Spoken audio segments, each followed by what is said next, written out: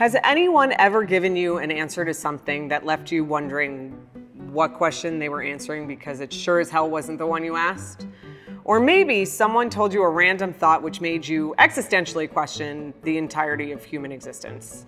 It will probably come as no surprise that I have strange conversations with people, including my parents. I don't remember the context, but I clearly remember my father saying to me when I was little, "I wonder who first looked at a sea urchin and said, 'I want to eat that.'" I'll explore that more at the end of the video, but the question has stayed with me and brings me to the topic of culinary delicacies. Sea urchin is definitely considered one, and in Japan, so are pufferfish, or as they call them, fugu. Fugu has a tetrodotoxin that is 1,200 times more poisonous than cyanide. It is so deadly that one pufferfish has enough toxin to kill 30 adult humans. This is probably why the Japanese have a haiku. "Well, nothing happened, even though yesterday I ate fugu soup." The Japanese have a long history with fugu. These fish have inspired things like children's toys, folk art, and souvenirs. Their skin is used to create decorations, wallets, and waterproof boxes. But today, we are going to look at Fugu Chochin and go back in time to medieval Japan and the time of the shoguns.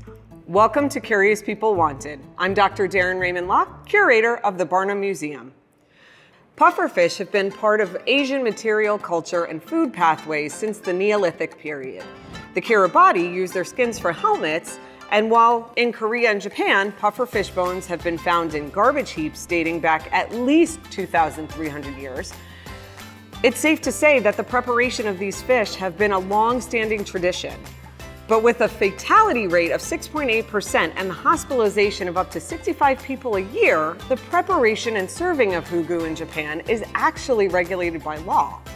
In order to serve pufferfish, chefs have to go through a specialized 3-year training course, which culminates in a test. If they pass this exam, they will get a license. But interestingly, only about 35% of those who take the exam actually pass. Okay, so let's back up a bit. Let's start simple. Why am I talking about pufferfish, aka fugu? I'm talking about fugu because when I opened a box in the collections labeled Japanese lantern, I was not expecting to find this.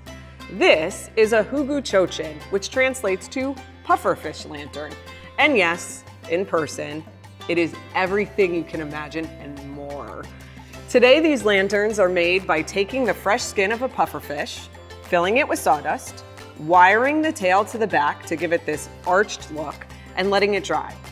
The filling and wires are then removed, leaving the skin with this inflated appearance.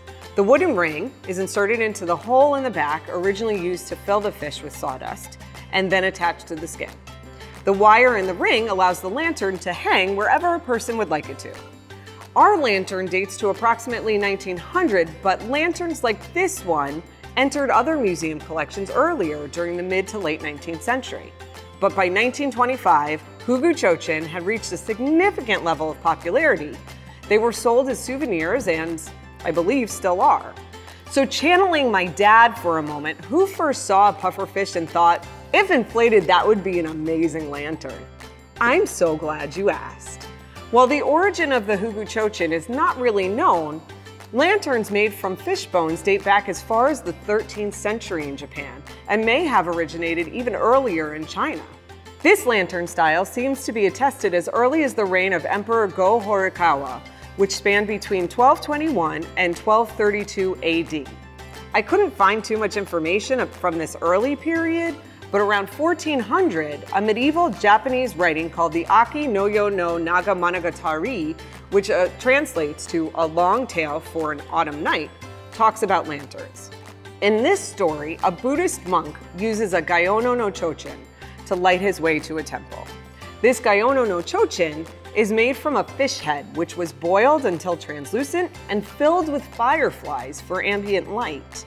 There is still a lot of debate about what this early lantern looked like and how the skull of the fish helped to provide a structure. But these lanterns were hanging things. They weren't meant to collapse, unlike Japanese paper lanterns. Sometime around 1700, a documentary source that Oshi Yoshio, the leader of the 47 Ronin, made a yumi of fish bones. A yumi is a type of bow that holds a lantern, and one that Yoshio invented was actually foldable. There are a few other reputable sources that I could read that helped reconstruct the history of fishbone lanterns, and specifically Fugu Chochin. So I began looking into the historical use of fugu as food to see if that would maybe help. And what I found was actually very interesting. Okay, so to answer this question, I have to do what I initially complained about and answer a question that wasn't asked. So let's talk medieval Japanese history and feudal society first. During the 16th century, Japan was not a unified country. It was divided into clans. The emperor was a figurehead, and the real power held by a shogun, who were the heads of the army and the civil, diplomatic, and judicial authority of Japan. Through much of the 1500s, the shogunate was held by the Ashikaga family. However, in 1573, a daimyo, the Japanese equivalent of a feudal lord, named Oda Nobunaga, overthrew the Ashikaga and claimed the shogunate for himself. But his ultimate goal was to unify Japan. Nobunaga would never achieve this goal. He was killed in 1582. His successor, Toyotomi Hideyoshi, was born a peasant, but by 1570, he had gained enough power and notoriety by serving in Nobunaga's military forces that his name actually starts showing up in documents. Hideyoshi decides to continue Nobunaga's plan to unify Japan, and he is successful. So here's the hitch and the thing to keep in mind, really. Real shoguns, the legitimate heirs to that title, were descendants of the Minamoto clan.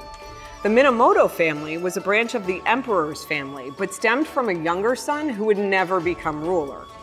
Hideyoshi was not related to the Minamoto and, as a result, was illegitimate. Right, so let's fast forward to 1598. Hideyoshi dies after being sick for months.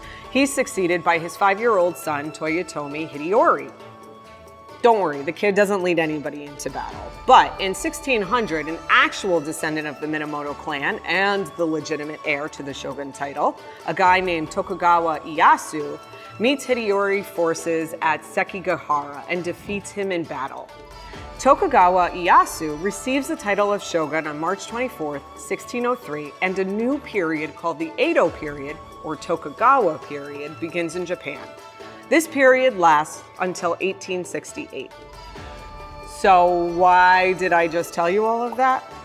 The Tokugawa shogunate ushers in a period in Japanese history during which fugu consumption is banned, at least in their area of influence, which included Tokyo. In Western Japan, it continued to be eaten, which may suggest that its bones were easier to access and incorporate into other uses, including lanterns in these areas. Perhaps the style of lanterns were used there, or at least were more common in those places. That is not to say they were not used elsewhere, and certainly this does not mean that fishbone lanterns weren't constructed from other fish.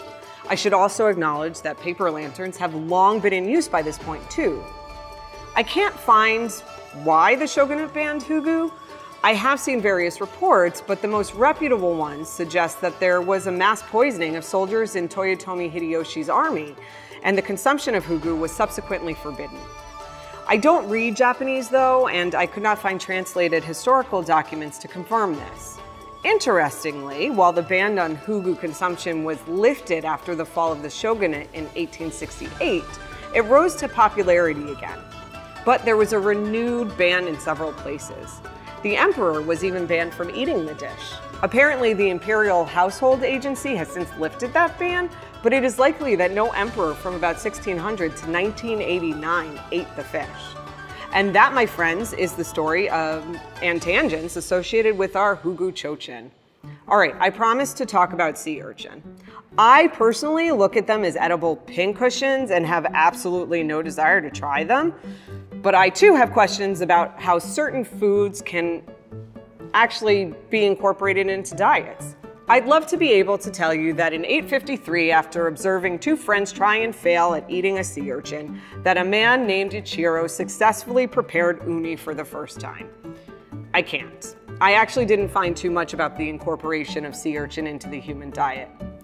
In Japan, they were being eaten by at least the 9th century, and in Canada, Evidence shows that they were on the menu much earlier, almost 4,500 years ago.